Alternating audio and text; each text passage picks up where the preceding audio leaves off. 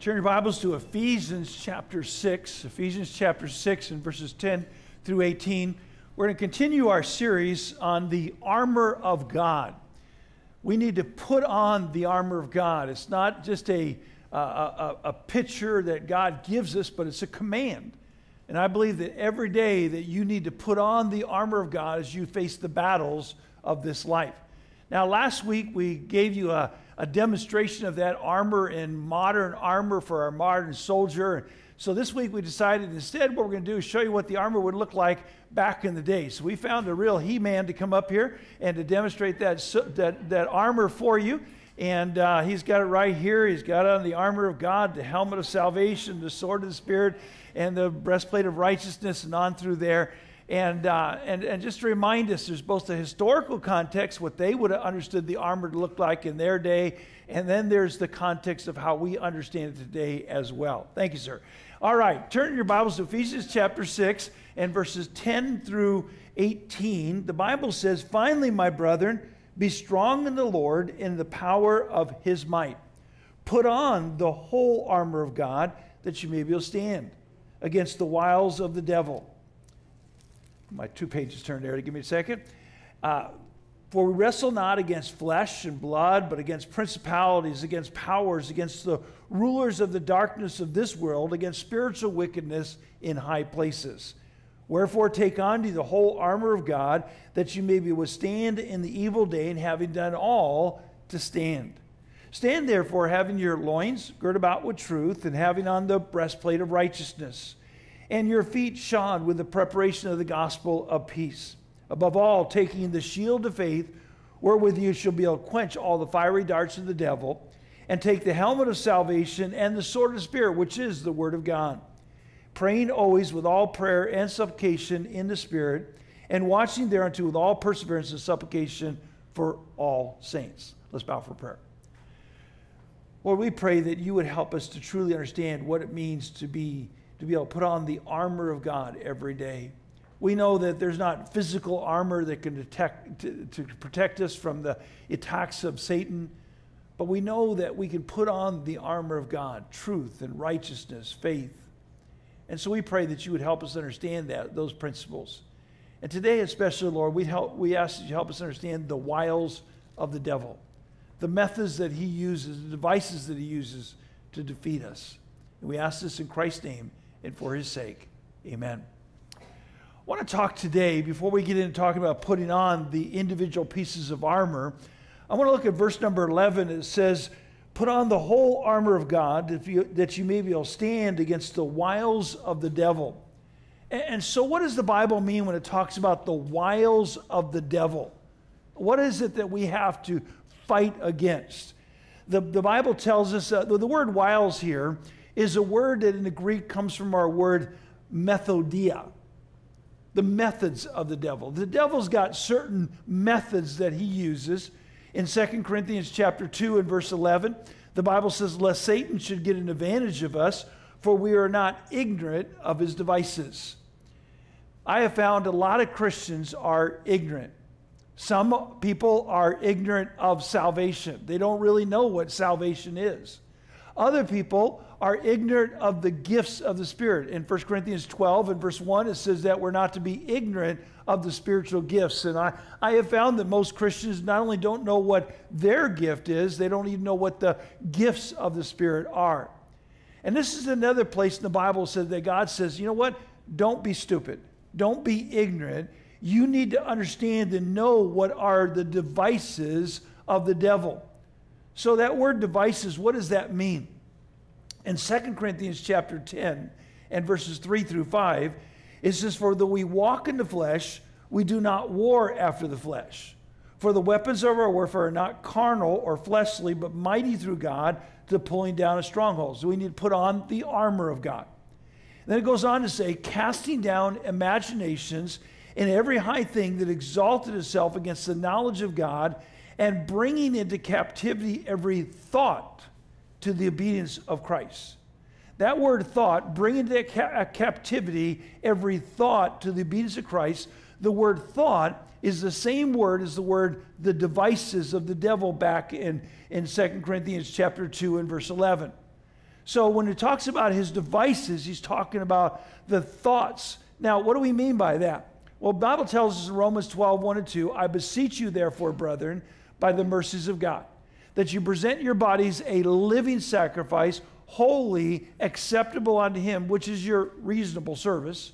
And be not conformed to this world, but be transformed by the renewing of your mind, that you may prove what is that good and acceptable and perfect will of God. And so we're transformed by the renewing of our mind.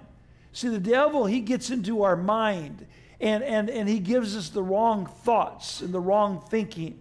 The devil is very subtle. In 2 Corinthians 11, verse 3, it says, but I fear lest by any means, as the serpent beguiled Eve through his subtlety, so your minds should be corrupted from the simplicity as in Christ. See, Satan attacks. It's not outward front attacks. He is very subtle. He comes in ways that we don't see, and we don't realize that he's attacking us. Now, if we're going to, it says that as he beguiled Eve, so let's see what he did to Eve. Go put a marker in Ephesians 6 and go back to Genesis chapter 3. Genesis chapter 3. In Genesis chapter 3, the Satan, through the serpent, he tempted Eve. And it says in verse number 1, now the serpent was more subtle than any beast of the field which the Lord God hath made. And he said unto the woman, yea, hath God said, you shall not eat of every tree of the garden. And the woman said unto the serpent, you may eat of the fruit of the trees of the garden, but of the fruit of the tree which is in the midst of the garden, God hath said, you shall not eat of it, neither shall you touch it, lest you die. And the serpent said unto the woman, you shall not surely die. For God doth know that in the day that you eat thereof, then your eyes shall be opened, you shall be as gods, knowing good and evil. So if we want to understand how the devil attacks, we can learn from Eve, because that's the example that God uses for us. He says, as the serpent beguiled Eve. Now, part of this series, we're doing weekly devotions to go along with the message. I hope you've done them. We had 5 this week that we made available on our church app. And if you have had trouble getting to it, let us know that. And we've got 5 more this next week. And in 3 of those devotions, we're going to talk about how he tempted Eve. Because the way he tempted Eve, the lust of the flesh, the lust of the eyes, and the pride of life, is the same way that he tempts you and I as well. But suffice it to say that what the devil primarily does is he sows doubt. In this whole passage, he tried to get Eve to doubt God. In verse number 1, he said, did God really say that? He wanted her to doubt God. In verse number 2 and 3, the woman began to doubt, and she began to add to what God said. He said, he said that God said we can't eat of it, we can't even touch it. Now, did God say that they could not touch it? No, he didn't. Now, if you're not supposed to eat something, it's probably a good idea that you don't touch it. I'm going to tell you, if I touch the chocolate chip cookie, I'm going to eat it. Okay? It doesn't, I can't touch it without eating it. It's going to happen.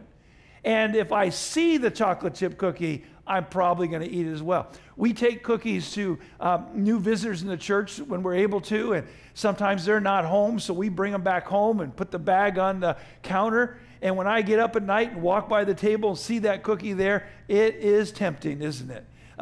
Just seeing the cookie makes me want to eat it. And you know what? It's a good principle. If God says, you know what, don't do this, it's a good idea. Maybe I ought not to touch it or look at it either. I think that's a good principle. God didn't say that, but that's a good principle to have. But she began to doubt God. And then further on down, the serpent said to the woman, you shall not surely die. See, God, don't believe what God said. And then he goes on to say later, and it says, if you eat this fruit, you're gonna be as gods. You see, Satan wants us to doubt God. That's where he attacks us. He wants us to doubt God. And number 2, he twists Scripture. In Matthew chapter 4, when he tempted Jesus, in verse number 6, it says, and saith unto him, if thou be the Son of God, cast thyself down. For it is written, he shall give his angels charge concerning thee, in their hands they shall bear thee up, lest at any time thou dash thy foot against a stone. See, Satan will use Scripture, but what he does is he twists it and turns it. He takes it out of context and what it really isn't saying. And we need to be careful. And so often we justify what we're doing because Satan has twisted the Word of God. And we're not using it the way that God intended for it to be used. And so he'll quote Scripture, but he twists Scripture. Now, Jesus, when he was tempted, each time he was tempted, he quoted Scripture, and he quoted it correctly in context.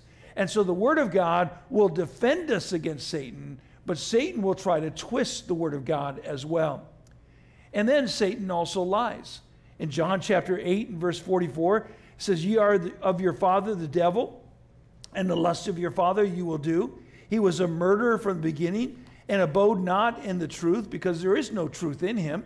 When he speaketh a lie, he speaketh of his own, for he's a liar and the father of it." Satan will tell you all kinds of lies. He'll try to get you to believe what's not true. He'll lie to you about God. He'll lie to you about your family, your spouse. He'll lie to you about other people. Oh, look what he'll lie and lie and lie. And we need to realize that Satan is the father of lies.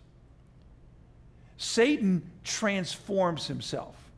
In 2 Corinthians 11, verse 14, it says, "And no marvel, for Satan himself is transformed into an angel of light." I believe that one of the reasons why people fall to the wiles of the devil is because they don't recognize him. See, most people think that Satan looks like this. Isn't this the picture most people have of Satan? That's not from the Bible. That was some artist drawing years ago. But Satan doesn't always look like this. You know what Satan can look like? He can look like this. You see, in Matthew 16:23, it says, "But he turned and said unto Peter, Get thee behind me, Satan. Thou art an offense unto me, for thou savorest not the things that be of God, but those that be of men." Now, did Peter love God? Without a doubt. Was Peter a Christian? No question on that.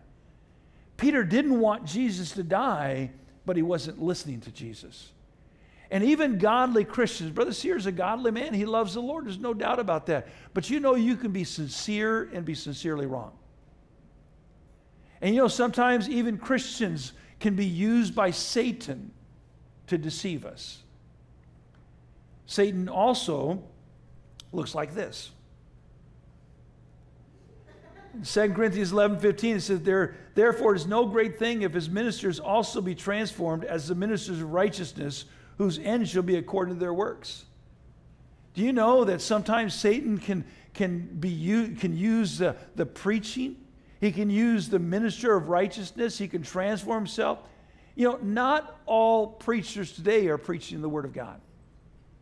Not everything that calls itself Christian is Christian. And we need to understand that. And sometimes Satan will use something that's so-called Christian to deceive us if we're not careful, we're not using discernment. Satan can also look like this next one. Google. You say, "Pastor, how do you know Google's of Satan?" Well, I found it in the Bible.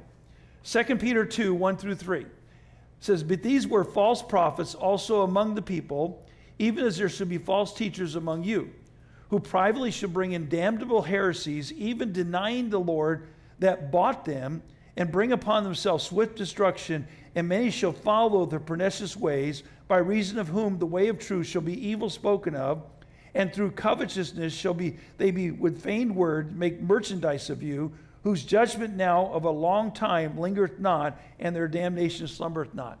And if you notice those little letters in yellow, that spells out Google. So they must be of the devil. Now, this is what happens on Google, is you get all kinds of crazy people saying all kinds of crazy things.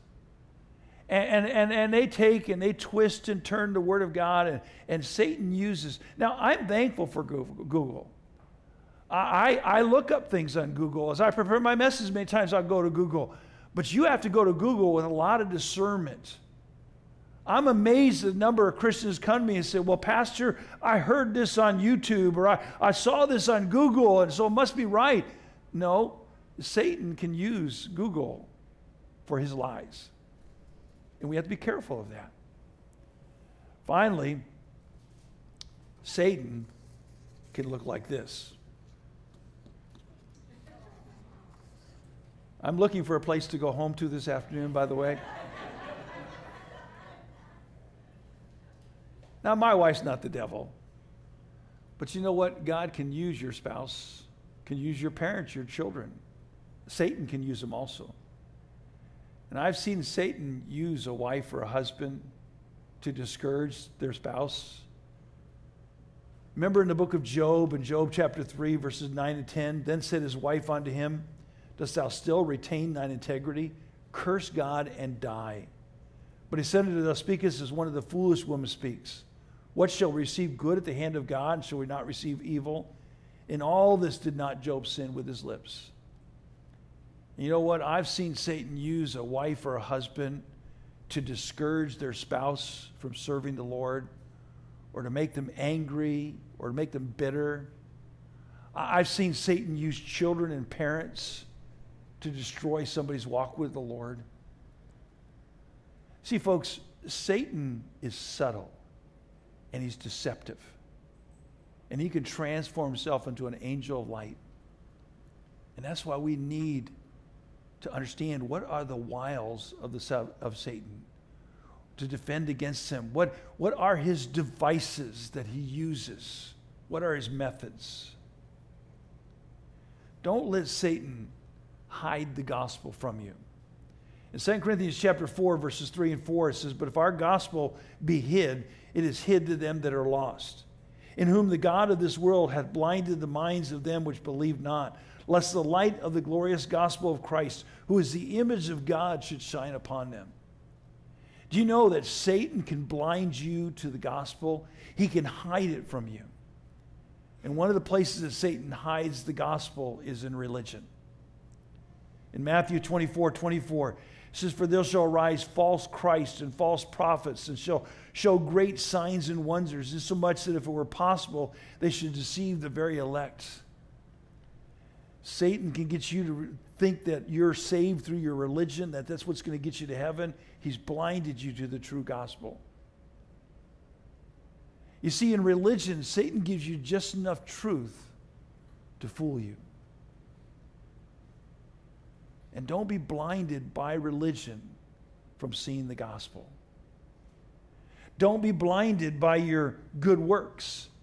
In Matthew chapter 7, verses 21 through 23, it says, not everyone that saith unto me, Lord, Lord, shall enter into the kingdom of heaven, but he that doeth the will of my Father which is in heaven. Many will say in that day, Lord, Lord, have we not prophesied in thy name done many wonderful works, in thy name have cast out devils, and then will I profess I never knew you, depart from me, ye that work iniquity. See, here were people that the devil deceived. If you're just good enough, you're going to go to heaven. And they were trying to get to heaven on their good works. But Ephesians 2:8-9 says, for by grace are you saved through faith, then not of yourselves. It's the gift of God, not of works, lest any man should boast. And yet there are people today that are blinded and think, I'm going to go to heaven because I'm a good person. I'm going to go to heaven because of my religion. And that's not true. It's a lie of the devil. And sometimes the devil hides the gospel in plain sight. You ever had that happen? You ever had something you couldn't find, and afterwards it was right there, right where everybody could see it? It was right there in plain sight, and you couldn't see it. In Acts chapter 26, verses 26 through 28, it says, for the king knoweth of these things, before whom also I speak freely, for I am persuaded that none of these things are hidden from him. For this thing was not done in a corner, King Agrippa. Believest thou the prophets? I know that thou believest. Then Agrippa said unto Paul, almost thou persuadest me to be a Christian. Here was the gospel right in front of the king. He knew about Jesus, who had died, was buried, and rose again. He knew about what the prophets said. He had heard the gospel. But he was blinded to his own need. And I meet people all the time that have gone to church week after week, month after month, sometimes from childhood. They've heard the gospel, they know the gospel, and yet they're not saved. And Satan has somehow hidden it from them. And they think because I come from a Christian home, or they think because I know the gospel but never received Christ as their Savior, that somehow that's good enough and they're not saved. Don't let Satan hide the gospel, hide Jesus from you. Don't listen to his lies. Satan is the father of lies. Turn over to 1 John chapter 5. 1 John chapter 5. One of the lies of Satan is that you're not really saved, or you've lost your salvation. In 1 John chapter 5, and beginning with verse number 9, 1 John chapter 5, and beginning with verse number 9, the Bible says, if we receive the witness of men, the witness of God is greater. For this is the witness of God which he hath testified of his Son. He that believeth on the Son of God hath the witness himself. He that believeth not God hath made him a liar, because he believeth not the record that God had given of his Son. And this is the record that God had given to us, eternal life, and this life is in his Son. He that hath the Son hath life. He that hath not the Son of God hath not life. These things are written unto you that believe on the name of the Son of God, that you may know that you have eternal life, and that you may believe on the name of the Son of God. See, the devil says, well, you can't really know for sure you're going to heaven. How can anybody know that? That's arrogant. The devil says, how do you know you're going to heaven? Just because you prayed a prayer when you were a 6-year-old boy? The devil will say to you, how can you think you're going to heaven with what you just did? You must have lost your salvation. You see, the devil is a liar. And he lies about the truth of the gospel. Now, if you've never prayed and asked Jesus to be your Savior, then you are lost and going to hell. But you can't lose your salvation. And we need to realize that the devil's a liar. And when he says you're not saved, is he lying to you? Now, the truth may be you're not saved and you need to get saved. But if you trusted Jesus Christ as your Savior, you can't lose your salvation. And you're going to heaven. Go over to 1 John chapter 1. Another lie of the devil is that either you won't sin, or he'll say to you, he'll lie to you and say, oh, you're no good. You can never be good. In 1 John chapter 1, verse number 5, it says, this is a message which we have heard of him, and declare unto you that God is light, and in him is no darkness at all. If we say that we have fellowship with him and walk in darkness, we lie and do not the truth. But if we walk in the light as he is in the light, we have fellowship one with another, and the blood of Jesus Christ, his Son, cleanses us from all sin. If we say that we have no sin, we deceive ourselves, and the truth is not in us. If we confess our sins, he is faithful and just to forgive us our sins and to cleanse us from all righteousness. If we say that we have not sinned, we make him a liar, and his word is not in us. My little children, these things write unto you, that you sin not. If any man sin, we have an advocate with the Father, Jesus Christ the righteous. The lie of the devil is this. He says, well, if you're saved by grace, then you can just go ahead and sin. It doesn't matter. But it does matter. You can't lose your salvation, but if you're truly saved, God says you should not want to sin, and there are consequences to sin. Or the lie of the devil is, well, look at you. You sinned. You must have lost your salvation. But God says, no, just confess your sins. I'm faithful and just to forgive your sins. God's goal is that we don't sin. But if we do sin, we have an advocate with the Father, Jesus Christ, the righteous. So the devil's lie is, you can get away with it. You won't get caught. You're different. It won't happen to you. That's a lie of the devil. And he's the father of lies. In Revelation 12:10, it says, and I heard a loud voice saying in heaven, now is come salvation and strength in the kingdom of God and the power of his Christ, for the accuser of our brethren is cast down, which accused them before our God day and night. The devil is an accuser. And not only is he accusing you before God, but the lie of the devil is the accusations in here. You're not good enough. You'll never change. God can't change you. He's the accuser in your head that's telling you you'll never be different. Look at what you did. And God says, don't listen to that accuser. In 1 Samuel chapter 1, verses 5 through 7, it says, but unto Hannah he gave a worthy portion, for he loved Hannah. But the Lord had shut up her womb, and her adversary also provoked her sore, for to make her fret, because the Lord had shut up her womb. And as he did in the person of Christ, as he did beforehand, I lost my page here. Give me a second to get right back on the right page here again. So year by year, when she went up to the house of the Lord, so he provoked her. Therefore she wept and did not eat. The devil's an adversary. He's going to provoke you. There's nothing harder on a woman who wants to have a baby who can't. And boy, the devil will just find that weakness. He'll find that place in your life, and he'll just keep pushing at it and pushing at it and pushing at it. And he will say, you can't, how can God be so good and not let you have this? And he's a liar. We need to understand the wiles of the devil, the methods of the devil, his devices that he uses to defeat us. But we also need to realize that we can't give up topography. Look at Ephesians chapter 4 and look at verse number 27. Ephesians chapter 4 and verse number 27. The Bible says neither give place to the devil. The word place there in the Greek language is the word topos.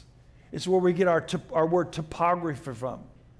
Those of you in the military that know if you leave the enemy with any topography, if you leave them a place, that's a base that they can attack you from. And you've got to get them out of there. And you've got to get the devil out of your life. And you say, well, what are some of the places of the devil? Well, first of all, in verse 25, it says, wherefore, putting away lying, speak every man truth with his neighbor, honesty. I'm here to tell you, if there's a lie that you're saying over and over again, if there's something you're not being honest about, it's giving the devil a place in your life. If there's something in your marriage that you're not being honest about, if there's something in your life that you're not being honest about, that you're not being true about, that's a place of the devil. It's giving him a place in your life. Then you go on in verse number 26, and it says that, be ye angry and sin not. And emotions, anger and hurt and depression, that's a place for the devil. There's nothing wrong with our emotions. God gave us our emotions, and they're there for a purpose. But when we let that emotion control us, we're given a place to the devil in our lives. Go down to verse number 26. Verse number 28, it says, let them that steal no more, but rather let him labor, working with his hands. Stealing is a place for the devil. Not having a good work ethic. Idle hands are the devil's workshop is a true stain. And we need to realize that that's giving the devil a place in your life. Down in verse number 29, it talks about corrupt communication. That's just not swear. That's not just swearing and saying bad words. I believe that's a place of the devil. When you have that habit in your life, you're giving the devil a place in your life. But it's just being gossiping and talking about other people and talking bad about people. That's giving the devil a place in your life. And then you go down further there in verse number 30, and grieve not the Holy Spirit of God. In verse number 31, let all bitterness and wrath and anger and clamor. When you're bitter and you're angry and you hold on to these things, that's giving the devil a place in your life. It's giving up topography. Go to 2 Corinthians chapter 10. 2 Corinthians chapter 10, and look at verses number 3 through 6. 2 Corinthians chapter 10 and verses 3 through 6. It says, for though we walk in the flesh, we do not war after the flesh. We need the armor of God. For the weapons of our warfare are not carnal, but mighty through God to the pulling down of strongholds, casting down imaginations and every high thing that exalted itself against the power of God, and bringing into captivity every thought to the obedience of Christ, and having a readiness to revenge all disobedience when your obedience is fulfilled. It says, tearing down strongholds. Some of you, the problem is you've given the devil a stronghold in your life. You've not only given him a place in your life, but it's a stronghold, a place where he's got a fort already built. He's got the defenses already there, a place where he can attack you from. You say, well, what are strongholds? In Hebrews chapter 12 and verse 1, it says, wherefore, seeing we are compassed about with so great a cloud of witnesses, let us lay aside every weight and the sin which does so easily beset us. Strongholds are besetting sins. Those sins that we struggle with over and over and over again. It's the addictive sins, things like alcohol or drugs, things like pornography and other areas in our life, the things that we struggle with and we just can't seem to get victory over. And those are the strongholds of Satan that he's taken control of in our life. And every time he wants, he just reaches out and grabs that again and again and again. And you've got to get victory over those besetting sins. You've got to take away the secret sins, the ones that are hidden away in your life. See, God talks about in Psalms chapter 32, when we confess that sin, it talks about how that frees us. And for some of you, there's things that you've hidden away in your life and you've not dealt with. You've hidden it from yourself. You've hidden it from your spouse. You've hidden it from your parents. And those secret sins are holding you back because they're strongholds of the devil. What we need to do is we need to build our own strongholds. In Nahum chapter 1, verse 7, it says, "The Lord is good, a stronghold in the day of trouble, and he knoweth them that trust him." And we need to build our own strongholds, the strongholds of the Lord. In James chapter 4, verses 7 and 8, it says, "Submit yourselves therefore to God, resist the devil, and he will flee from you. Draw nigh to God, and he will draw nigh to you. Cleanse your hands, you sinners, and purify your hearts, you double-minded." You see, the way to resist the devil is to draw nigh to God. You need to have the strongholds where you can run to that stronghold, and it's a place of safety, it's a place of protection, it's a place of strength because God is there. That's why you need your daily devotions. That's why you need your prayer time. You need to build strongholds in your life. And don't lose the high ground. In Romans chapter 6, it says that we are to yield not yourselves to sin. And what happens in our lives is, in battle, whoever's got the high ground's got the best position. And when you lose the high ground spiritually, when you start looking at things and going places and doing things you ought not to do, you've lost the high ground and you're giving place to the devil. What are the weapons that the devil uses against us? In 2 Corinthians 2, we looked at this verse earlier, verse 11. Let's look at verse 10 and 11. It says, "To whom you forgive anything, I forgive also. For if I forgave you anything, to whom I forgave it for your sakes, forgave I it in the person of Christ, lest Satan should get an advantage of us, for we're not ignorant of his devices." One of Satan's weapons, and I believe in many cases this is number one weapon he uses to defeat Christian after Christian after Christian, is an unwillingness to forgive. Your marriage is being torn apart because you won't forgive your husband, you won't forgive your wife. There are children here who have never forgiven their parents, and there's parents that won't forgive their children. You've got somebody that's hurt you and you won't let it go. And as long as you're not willing to forgive, you're giving place to the devil. It's become a stronghold in your life. And the only way to victory is forgiveness. In James chapter 4 and verses 6 through 7, James chapter 4, beginning with verse number 6, the Bible says, "But he giveth more grace, wherefore he saith, God resists the proud, but giveth grace unto the humble. Submit yourselves therefore to God, resist the devil, and he will flee from you." Pride. Boy, pride is such a weapon of Satan. You're too proud to ask for help. You're too proud to ask for counseling. You're too proud to ask somebody to pray for you. The Bible says, "Confess your faults one to another."